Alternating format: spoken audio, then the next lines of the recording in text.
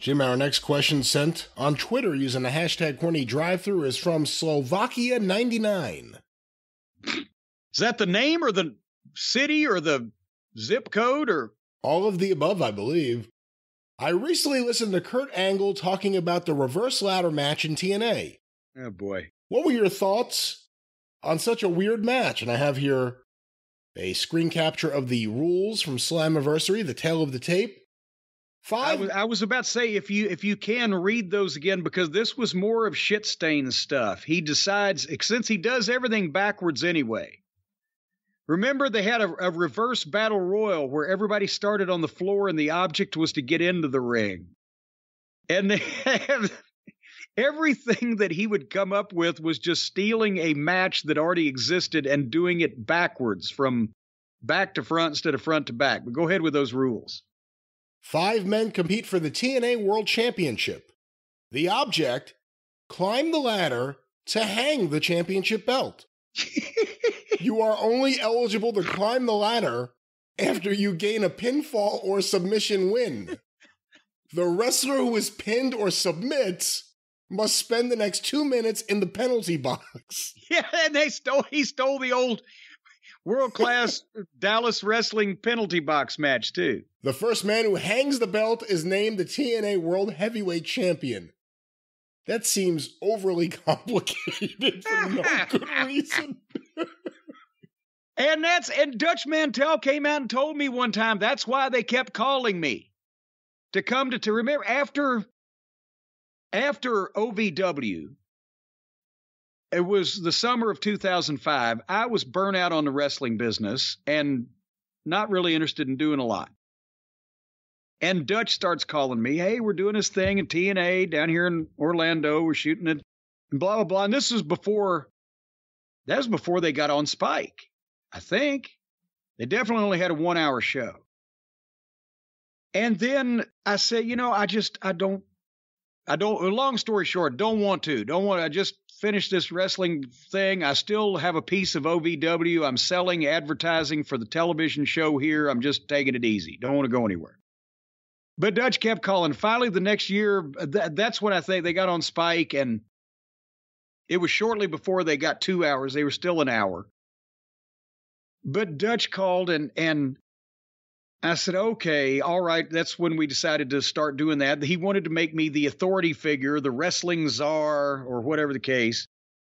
And I got down there and started off on that. But that's then, obviously, the story's been told. That's when Dixie, I didn't know, I blamed Jeff for a long time, but Dixie wanted Shit Stain back.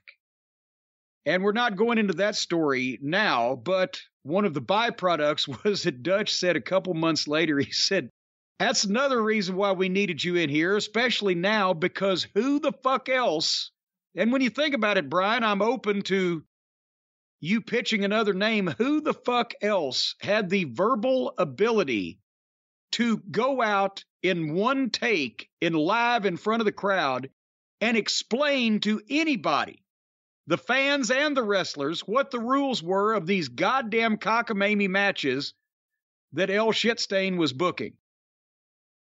I took it as a personal challenge because when we try to lay them out for the boys, they couldn't understand it. And I'm supposed to be telling the fans what the rules are so they'll understand it and buy the pay-per-view. That's basically, that was my role in terms of when Dutch was on the creative team. He used me as the explainer in chief to explain the fucking stipulations of and reasons for the matches because nobody else could get it out in a coherent fashion. And I took it as a challenge. And there was a few times that I scraped the surface of not getting it out myself, but I don't think anybody else in the business could have done that. Without going too deep into your well-known issues with Vince Russo, when you were there and you were actually trying as hard as you can to be a good employee and be a good team player and not letting your issues with him get in the way, would at any point anyone, whether it's you or someone else, just try to say, hey, we know you're really into this, but it doesn't make a lot of sense. Here's why. Or was it just, he's going to do whatever he wants, no matter what, there's no talking him out of it? Well, here was the thing. We're having a production meeting in TNA at the Universal Studios, right? At a TNA taping. Who's in the production meeting? The agents, technically, whoever they were at the time, whether it was Savio Vega or Road Dogg, Brian James, or Simon Diamond with Scott D'Amore, whoever the case, they technically worked for the creative team. They were the ones that were supposed to take what the creative team, had envisioned and lay it out to the boys and produce it and etc. Right? So they can ask questions, or they can say, well, do you think that so-and-so, or would it might be this way to do, or whatever, but they can't really overrule anything. The announcers are, in their own way, very important to the show, but they can't overrule anything. The producer, Keith Mitchell, the director, whether it be Timmy Walbert or Dave Sahadi or whoever it may have been at the time, they have their, area is television production. They can tell the camera people what to do, and the audio and sound and all the grips and etc., but they can't change the creative. There were two people, basically, besides the people on the creative team, in the room, one with the ability or the ability to change the creative or the ability to question it.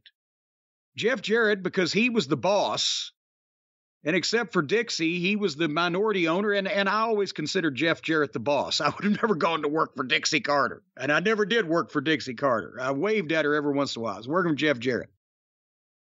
Or me, because even though I technically did not have the fucking power to, I was a producer, an agent, so technically I should be working for the creative team, but also I was the on-air authority figure, so technically I was the fucking spokesperson for the company, and also if I was going to go out and be involved in something on camera or try to tell guys how to do it when they were on camera, I either wanted to understand it inside and out, or I wanted it to make as much sense as possible. And I was not in any way intimidated by bringing up out loud, and you can ask Mike Tenay about this, anything that Vince Russo did that didn't make any fucking sense. So I would be the one to say, excuse me. And then I would relate what didn't make sense in such a way that everybody would be sitting there going, yeah, that don't make a lick of fucking sense.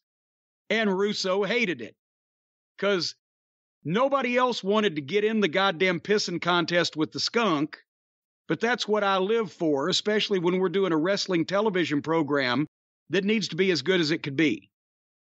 So I was the one that would question everything, regardless of whether it was in my department or not, because Jeff Jarrett wanted me to, and so did Dutch Mantell. He didn't just want to come out and say it out loud, but they wanted me to because nobody else would fucking go face to face or nose to nose or whatever with Russo. They would just roll their eyes and fucking accept it because they didn't feel like they had the ability to question it. So that's what I would do. Every goddamn taping, every goddamn production meeting. And then it would be all sorted out by the time that we got out of there so we know what we were doing.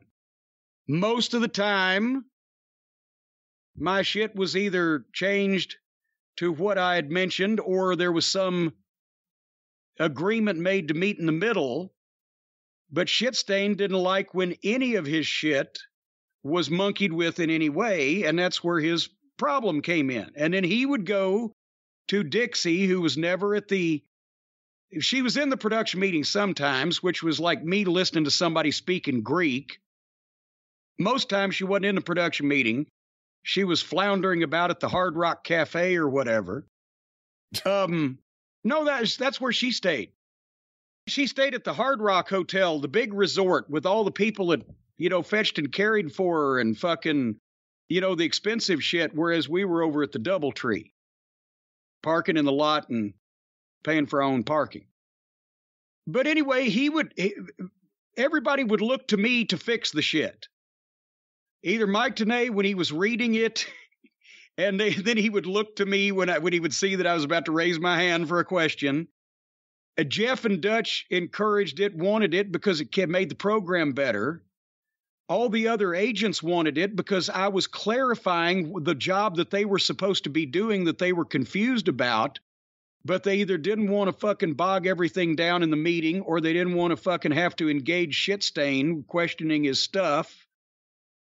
And so that's what, and then also I did it for the boys who weren't in the production meeting.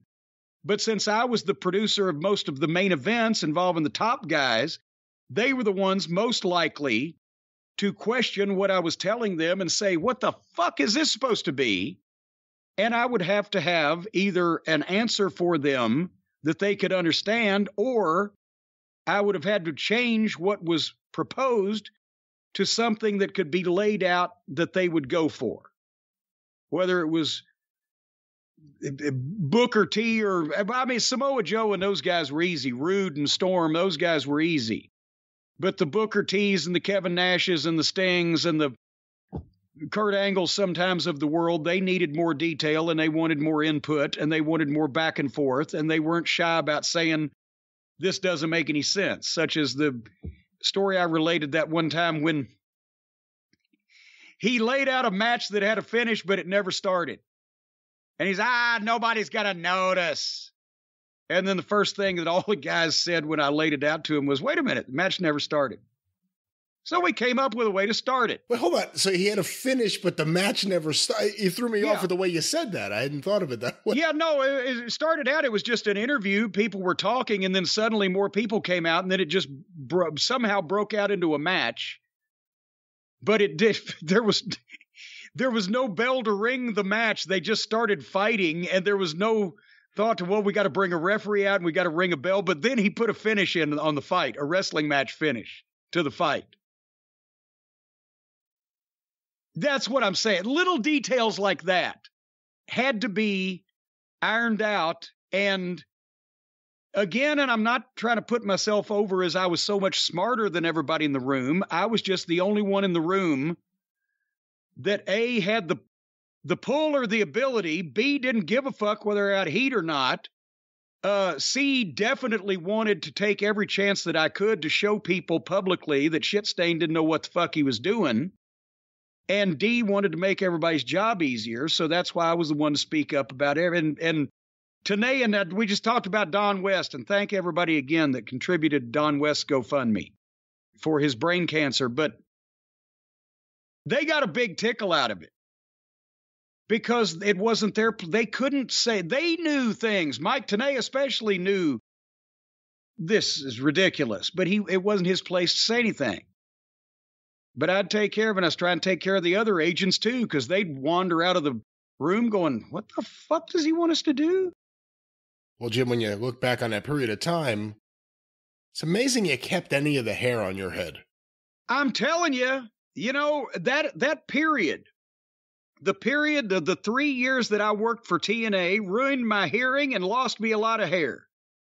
All of the pyro in that little bitty broom closet of a soundstage, I've got the tinnitus, and constantly pulling my hair out of my head, trying to resolve these issues rather than taking a hatchet to old Shitstain, left me with a bald spot. If only I had known about our friends at Keeps in time.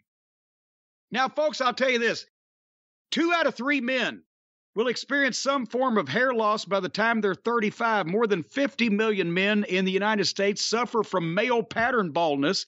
And as we've mentioned before, Hotchkiss and many of the male members of the Featherbottom family suffer from early onset male pubic baldness, which is even worse because you got to do that comb down of your stomach hair. But if you have any types of these hair losses, whether it's male pattern baldness or whether it's the mange, because a lot of people, when they get the mange, they lose their hair, or whether it's just you're pulling it out by the handfuls because you have to work with a buggy whip-armed, obnoxious, bug-eyed idiot, you need to have Keeps on speed dial. Keeps, actually, it's a .com. It's not a phone number, but keep them right in your computer because Keeps, KEEPS.com, is the place to go if you don't want the stress of leaving your hair. Convenient. leaving your hair, losing your hair, or leaving your hair, or if your hair leaves you, because you don't have to leave your home because they've got virtual doctor consultations. Virtual doctor consultations means that you consult with them virtually rather than physically in person. And in some cases, it means that they're not quite a doctor, but they're virtually a doctor. Not really. But no, they got the good guys here. These people have all gone to some level of training that work with Keeps, folks. Sometimes it's correspondence courses. Other times it's word of mouth on the party line. But they've got 24/7 care and support, a network of expert medical advisors, prescribers, and care specialists to support you in making your hair goals a reality. I'll tell you what, those hair goals, they're tough.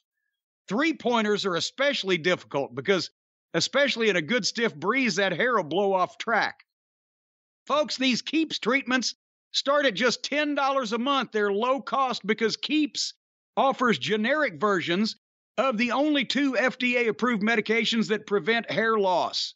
And they've got generic versions of both of them, so they're not going to charge you out the ass. Conveniently, this is not, either one of these medications is not the medication that continues to grow hair on your ass. They were all talking about the top of your head here. Typically half the cost of pharmacy prices. And I went in the other day and saw a pharmacist, and he was bald. So what does he know? Remember, folks, Keeps has everything your hair needs, except for scissors. And it's delivered straight to your door with discreet packaging and proven results. Plain brown wrappers, because of all the naughty, candid photography that comes inside. Anyway, when it comes to your hair, folks, save more and spend less if you're ready to take action and prevent your hair loss or the hair loss of a loved one near you. As a matter of fact, sometimes women just buy this shit, wait till they go to sleep, and just take a handful of it and smear it on their fucking head. They'll never even know. And that way you don't have to look at some egg-headed cue ball across from you at the breakfast table every morning. But whether you're using it on your own head or the head of someone you love, go to keeps.com, KEEPS.com/JCE to get your first month of treatment for free.